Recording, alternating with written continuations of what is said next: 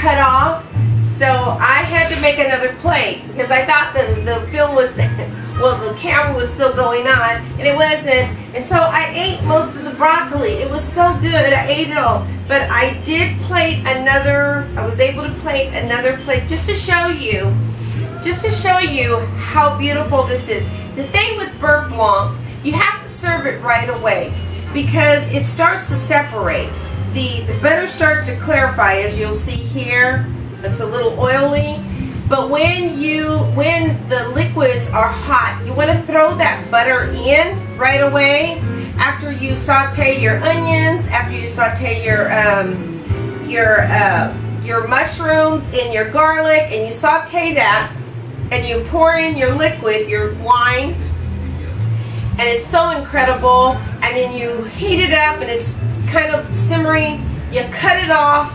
And then you just throw those tablets of butter in them, and depending on how you want that butter, how thick you want the beurre blanc,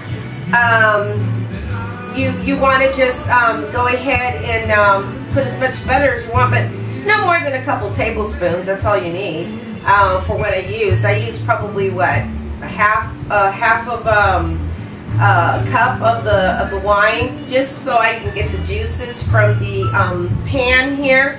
But after the potatoes were done, and I put the potatoes and I plated it, I had, as you seen earlier, I had a big nice pile of broccoli and it was so good, and I just kept gabbing and you were shut off. So anyways, I'm glad most of it was, but so this is part 2. So I wanted you to see that, and how beautiful this fish, this fish is so beautiful. It's so flaky. That cod, you cannot go wrong with cod. I like the Alaskan cod, and so when I saw this black cod, I said, oh, I have to get it, because it brought some really nice memories when I was cooking with some people in my culinary class. So anyways, you see those beautiful chunks of mushroom, and those potatoes are just beautiful.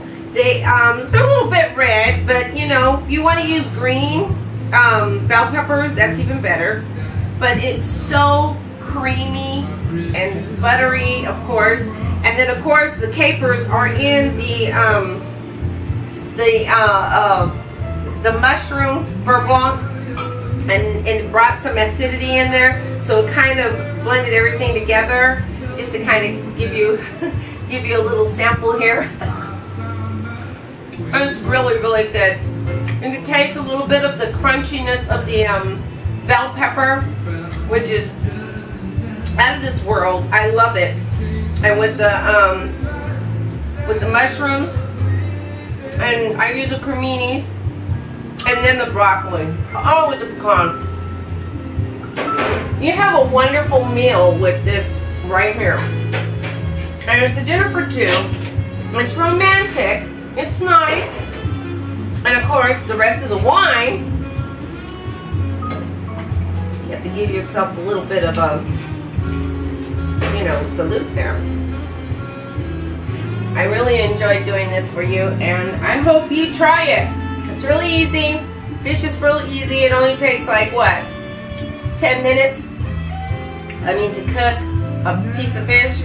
But you want to keep that fond, that beautiful fond on the bottom. So you know, I use the coconut oil, and I use the butter, and I season the fish before I dropped it in there. And you know what? You can always put the, and then I put the lemon on it. The lemon just does something. I love the lemon. It cuts all that fishiness, and it brings the flavor of the fish. So it kind of enhances it, and it just makes it taste absolutely delicious. And I'm going to have some wine right now.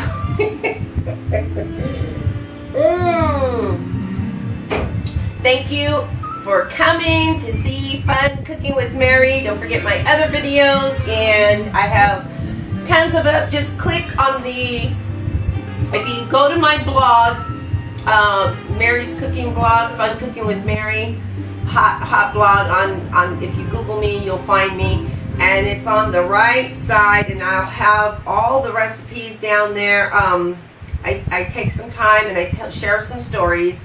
and then I'll have my recipe and my instructions, and then you'll have the video right on the blog. So that's kind of cool.